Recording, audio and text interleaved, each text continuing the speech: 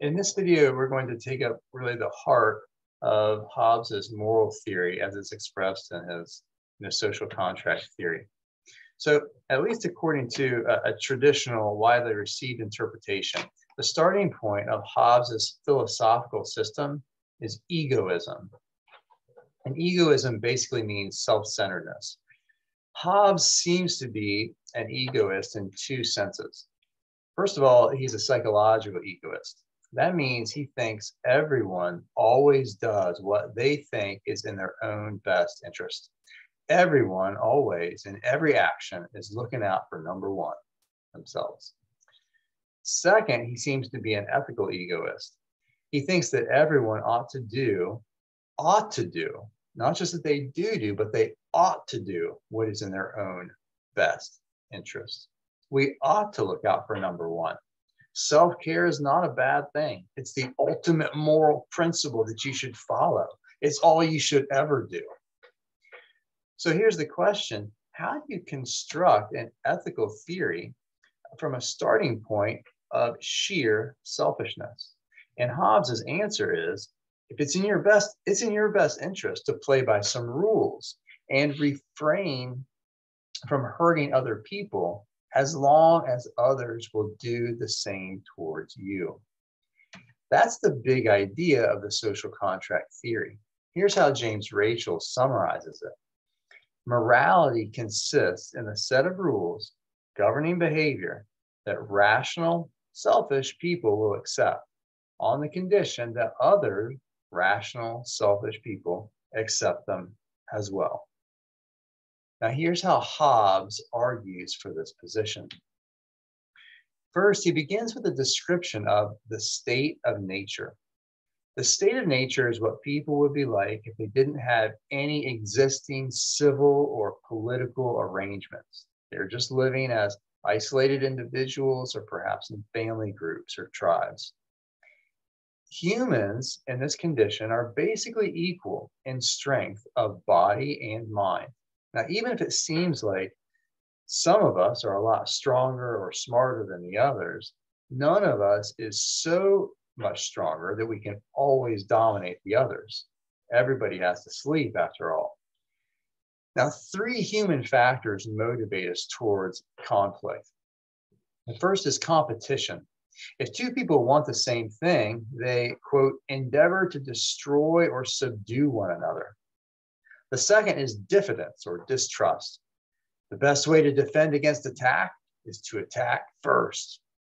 And the third is glory. Sometimes people attack each other just to be impressive, to prove that they are the big dog. Well, the upshot of all this is that the state of nature, without any political structures, is a state of war of everyone against everyone else. In this condition, life is solitary, poor, nasty, brutish, and short, says Hobbes. And that's the most famous line in Leviathan, and one you'll sometimes hear quoted. Now, keep in mind that the state of war exists not just while two sides are actively fighting each other, but during the entire period when people know that their enemies will fight if given the chance. So, for example, North and South Korea have been in a state of war since 1950. Even though they haven't been actively fighting since 1953. Now, according to Hobbes, everyone possesses the right of nature. And the right of nature is your right to do whatever you think will preserve your own life.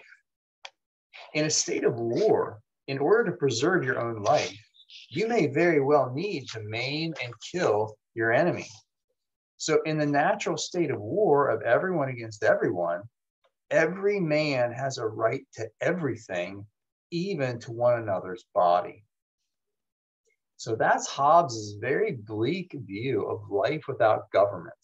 Not only is everyone at war with everyone, but we all have the right to do absolutely anything to each other.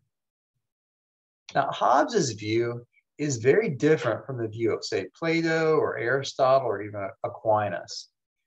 You remember Aquinas says that we have a natural inclination to live in society together. Now, these philosophers thought that humans are kind of like ants or bees. They can live together peacefully in society, even without a ruler who has a big stick to keep them in line. Well, what do you think? Do you think humans can live together peacefully without an armed government? Something to ponder. Now, Hobbes is going to show us how we can get out of this state of war by following the laws of nature. According to Hobbes, a law of nature is a rule that tells you how to preserve your own life.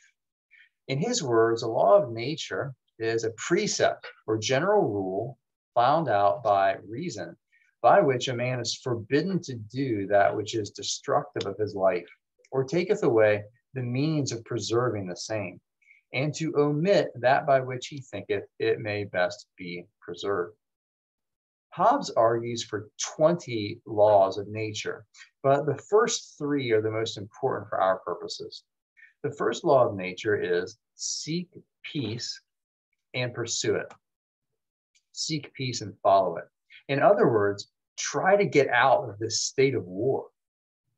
The second law is make a contract, a deal, a peace treaty, a covenant with your enemies so that you can end the war. More specifically, the second law of nature commands that a man be willing, when others are so too, so far forth as for peace and defense of himself, he shall think it necessary to lay down this right to all things, and be contented with so much liberty against other men as he would allow other men against himself. In other words, I'll promise not to attack and rob you if you promise not to attack and rob me. And the third law of nature is that we should keep our covenants. That is, we should keep our contracts that we make, our peace treaty. Because if nobody keeps the peace treaty, then we're still in a state of war. Now, one of the surprising, even shocking features of Hobbes' system is that before a covenant has been made, nobody owes anybody anything. Everybody still has the right of nature to do anything to anybody else if it helps them survive. If I never voluntarily agreed explicitly or implicitly to a covenant not to kill other people, then I have a right to do so. No killing would be unjust. What do you think of that? Do you think that's true? Another shocking feature of Hobbes' system is that without a sovereign, no covenant is binding. By a sovereign here, I mean a government or government official that has the power to coerce people by means of threats of violence. So here's how Hobbes' argument runs. If there is no coercive power that can punish you for breaking your covenants, then it's not in your best interest to keep them. You might be better off promising everybody that you won't attack them, but then turning around and doing it anyway. 2, if it's not in your best interest to keep your covenants, then you have no obligation to do so. Why? Because remember, your fundamental obligation is to yourself to advance your own interests. 3, if you have no obligations to keep your covenants with others, then there is no such thing as justice or property. Now, why is that? Because as we just learned in the previous slide, justice presupposes that we're obligated by covenants. And if we're not bound or obligated by covenants, by these contractual agreements with others, there's no such thing as justice.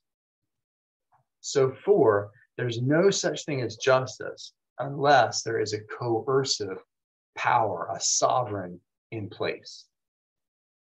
Do you agree with that? Do you think that if there was no government, breaking your word would be perfectly just? Interesting question. Now let me pause for just a moment and review how Hobbes got us from ethical egoism to the justification of the state of a sovereign with coercive power. First of all, ethical egoism tells me to advance my own interests and survival.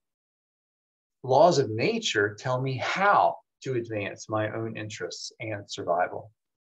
The first three laws of nature tell me to make a social contract with others in order to escape the state of war.